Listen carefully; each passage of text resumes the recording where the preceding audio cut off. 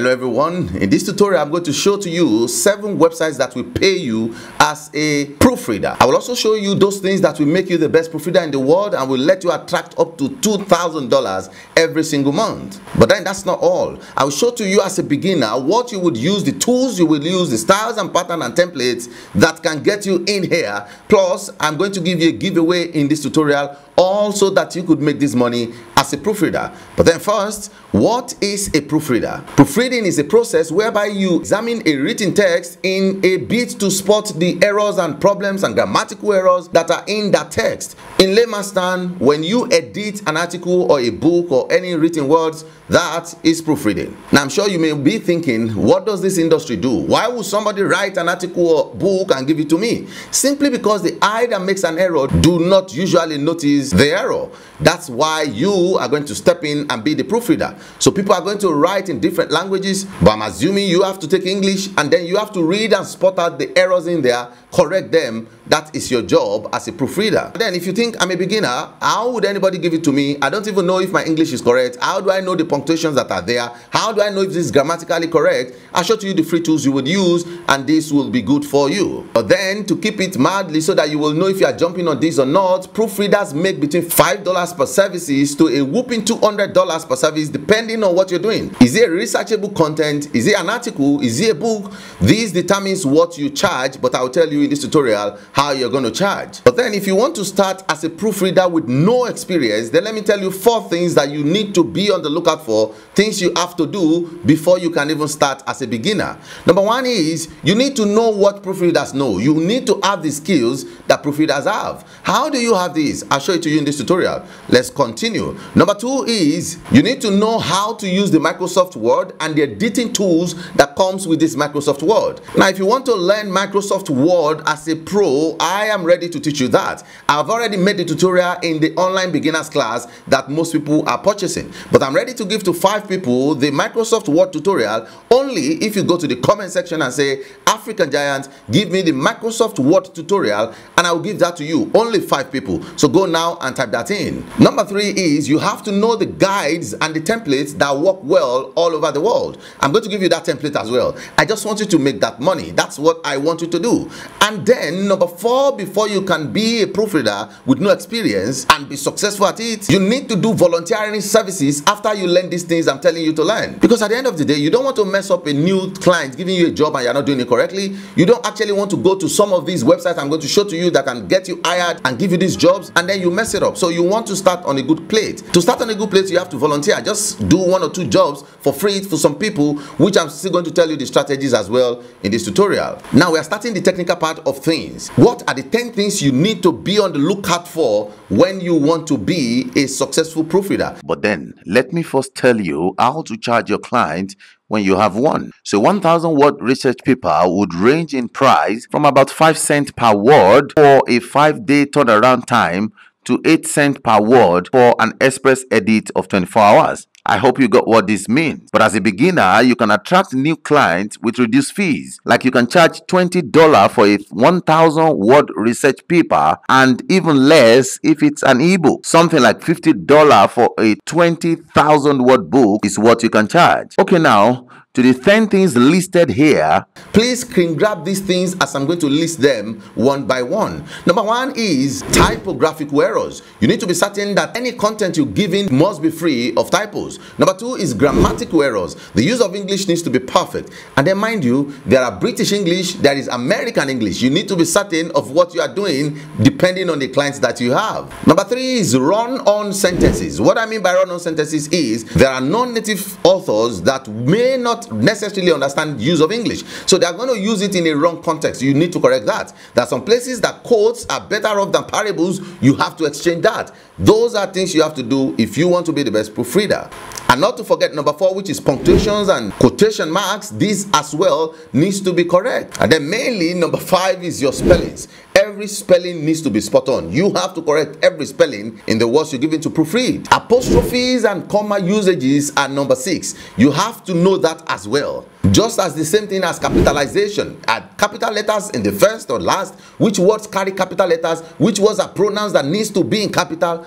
All of these you have to know before you can succeed as a proofreader. And then number 8 are the tenses: past tense, present tense, future tense. All of these you have to know to be a proofreader. I'm sure by now a lot of people are saying, whoa, how am I going to do this? Don't worry, I'm going to show to you how you will do it, actually even without knowing these things on a natural note, but you can still do this. But then let me finish. I told you it's 10. Number 9 is your structural arrangement. How many words per paragraph? When do you move to the next paragraph? When do you split things up? All of this you have to know. Formatting of your book itself. You need to format. If it's a book, you format a book. If it's a research, you format as that. If it's an article, you also have to format like that. These things you have to know. And then I wrap this up in what I call organization and audience appropriateness. It has to be in accordance to what the audience want. If you are proofreading a fitness book, for example, you don't proofread a fitness book as if you are proofreading a chemistry book. It has to follow the format that audiences in that particular niche are used to reading. All of this is what makes you a good proofreader. And to be frank with you, I can already tell that people are like, African giant, you told us as beginners we can do this without experience. All of this you are listing, how do I get this done? Of course you can do it with the help of one single tool. The name of the tool is called Grammarly. How do you use Grammarly to proofread? Let me show you. Now I'm simply going to this article that was written by a client, and I am to proofread these, and that's why I have it here. And as you can see, I'm using Grammarly on my Microsoft Word. Now if you want to use Grammarly on your Microsoft Word directly like this, I'll leave in the description below the link to that tutorial, so you can also add Grammarly to your Microsoft Word. But then you can see here, without you doing anything, Grammarly will identify all issues. Look at this. Correctness is going to correct that for you. There's clarity, correct that for you. Engagement, delivery. You can see all of these are here, and you can get this done. And how do you edit this? All you have to do is click on individual things, and that will correct it, as simple as that. And just like that, you see it's correcting this. I have to click on it. You can see it has changed the one in the main Canva. That's how to do it. Then it says complete sentence. I can click on that again. It is going to tell you specifically what you have to do. It says this appears to be a sentence fragment. Consider rewriting it in a complete sentence. Healthy food for breastfeeding. This is a title, so all I have to do is remove the stop sign, and then that should be it. You see that? It's also highlighting breastfeeding. Then I can actually go to breastfeeding and correct that as well. One match, update all, and then boom, that's it. This is how you go through using Grammarly to correct each and every one. It's saying I should replace that, and then you can see it's not fully formatted. To format, you now need 2 words per paragraph if you are writing an article, and maximum of 3 words per paragraph if it's a book. You need to learn all these things, and that's why I'm teaching you. And by the way, if you really want to know this in all fairness, then you should just go to the first link in the description below. That is where I have a masterclass that treats this all for free. I'm telling you, if you're a beginner, anything you want to learn online, I already figured that out and treated it as a full course in a masterclass, free starter pack I call it. And then you can go to the description, just click that, and it will bring you here. And then you can see it says wonderful, you have been practicing, and then all of these, all you have to do is click and it will edit just like that. Very simple to use. And then you need to read. This is saying bread and breads labeled whole grain, and loaves of bread. I pick loaves of bread, and boom, that's corrected. You can come to 247cashdollars.com if you need Grammarly Pro. There is a Grammarly Pro that allows you to even check deeper things like plagiarism and all the best. One last thing before I let you go is there is what we call fonts. Fonts are also important depending on what the content is all about. For example, this is an article, and then it might not matter if I have any text there, because as soon as this person posts it on their blog, it's going to actually change the whole thing to the blog set font. So it doesn't really matter. But if this was to be a book, the font is going to appear in the book. So to change the font is simple. Highlight the parts you feel you want to change. If it is everything, go back to your home page, and then you can see the font here. This is saying Arial. Then whatever font you want to use, you just click on it, and then you can scroll through it and type it in. And if you already have it, maybe you know it, you can just type it directly. And just like you see Bodoni empty, I change this to, and here we go, you can see the fonting I change it. That is also part of the formatting to change. It might also need you to add table of content, it may need you to add footers, it may need you to add headlines. Whatever the client needs, they are going to tell you, because you should ask these questions per se. That's why I'm telling you the best option is click the link, the first and the only link in the description below. That will take you to the masterclass that will treat all of these for you. Now let me run down the list of the websites that can pay you as a proofreader. Number 1 is cactusglobal.com. Go to cactusglobal.com and you can see freelancing work here when you want. And then they have a lot of current openings that you can actually work on. They have 1,000 plus house employees, contractors, and 3,000 freelancers in over 90 plus countries. You can work there and you can see all their current openings. You can jump on these at jobs.cactusglobal.com. Number 2 is scribendi.com. On scribendi.com, you can edit and proofread for Scribendi. Now, a lot of individuals use this and you can get jobs.